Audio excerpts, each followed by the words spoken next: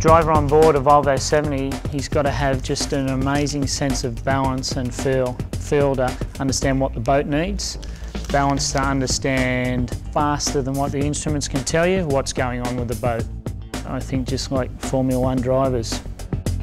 When you drive one boat like this, especially when it's night, you have really good reference with electronics, have the course, throwing angle, speed of the boat. All of these things help you a lot for trying to get the best polar and also the best course that the navigator or the skipper want.